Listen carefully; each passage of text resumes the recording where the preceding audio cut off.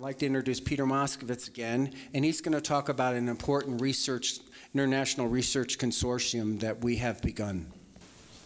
Thank you for coming today. It's a really pleasure to see a full room, and I'm glad you could make it. One of the problems with CRPS research is that CRPS is a rare disease.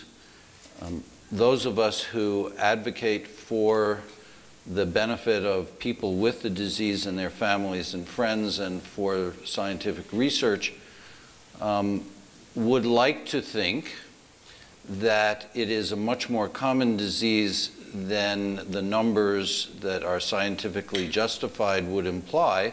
But if you look at the science, we can say to the powers that regulate these matters that it is a rare disease. And this has some benefit for us, and yet we know that there are many more people out there than we know about who have the disease and suffer with it every day. CRPS research has been plagued by the fact that it is a rare disease, and it's very difficult for any clinic anywhere in the world to have enough patients to join a clinical trial to test novel therapies. And we need new therapies to help control and perhaps eventually, and we all hope this will happen, cure the disease. With that in mind, RSDSA has helped to create the International Research Consortium for CRPS.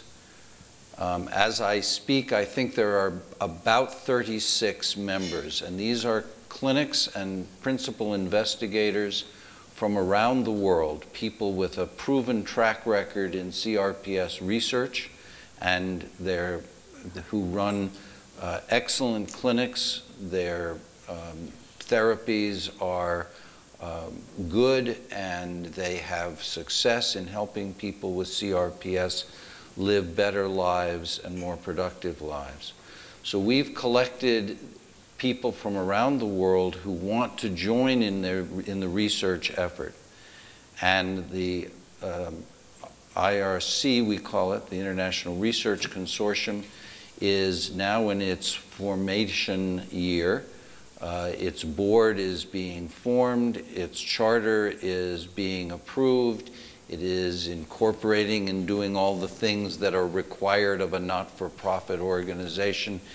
And it will go after big grants to perform big research for your benefit.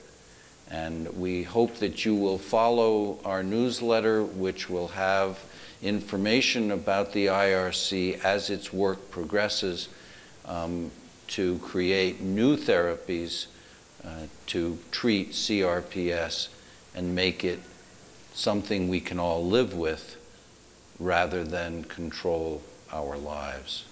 Thanks very much.